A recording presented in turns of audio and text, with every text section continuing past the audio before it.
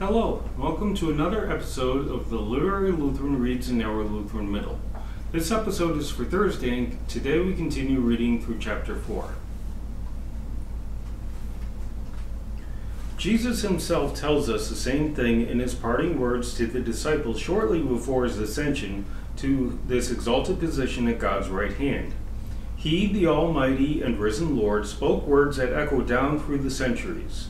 They are words directed to us collectively as his church, but just as much they are words addressed to each individual believer. All authority in heaven and on earth has been given to me, and surely I am with you always to the very end of the age. Matthew 28, verses 18 and 20. Again, Jesus does not dole out his attention in fractions. When he promises that he is with you, with me, always, to the very end of the age, that promise is absolute. He is with me, he is with you according to both his divine and human natures. He is with you, he is with me, with all of his attention, with all of his power, with all of his love and grace and protecting care.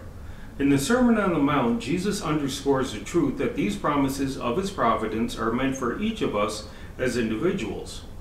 After reminding us that God provides for the birds of the air and the lilies of the field without their worry or concern, he tells us, "Will he not much more clothe you, O you of little faith? So do not worry, saying, what shall we eat, or what shall we drink, or what shall we wear? For the pagans run after all these things, and your heavenly Father knows that you need them. But seek first his kingdom and his righteousness, and all these things will be given to you as well." Matthew chapter 6, verses 30 to 33. Could there be a more complete, more generous, more reassuring promise of his providence than that? He knows and he provides for our greatest need, the need for forgiveness and eternal life. He knows and provides as well for the smallest need, our need for our next meal and change of clothes.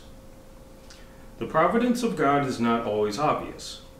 The doctrine of the providence of God is not some abstract notion without any real or practical benefit for us as we travel the road from here to heaven. Quite the contrary. It is a doctrine that is especially useful to us as we stumble along on that road under the painful realities of a life stained by our own sin and marred by the sins of others. As a result of our sinful condition, we suffer in body and soul. We get sick. We endure the frustration of disappointed hopes for health and wealth, for family and friends. We even in our life of faith march one step forward only to fall 2 steps back a day later. Who isn't acquainted with these facts of life? Just when we thought we had conquered one set of temptations, a new set rises to torment our souls, and when we fall, to torture our consciences. Just when we thought all was going well, we get sick. Just when we thought our family lives were stable, someone dies.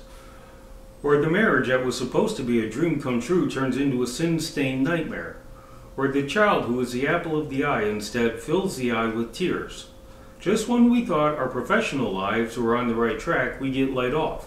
Just when we thought our finances were finally in order, a storm comes and rips a hole in the roof that insurance will not cover. Just when we thought that friends were worthy and true, one of them betrays us and leaves. Whose life has not been touched by at least some of these plagues and so many others that the number is beyond counting? Yes, how many times are there in our lives when this thought creeps in? "Oh God, I thought you loved me and would take care of me. Where are you now when I seem so hopeless, helpless, and alone? Where is the promise of your providence?" Glory be to the Father, and to the Son, and to the Holy Spirit, as it was in the beginning, is now, and will be forever. Amen. This has been the Literary Lutheran Reads in Narrow Lutheran Middle, and I wish you all a blessed day.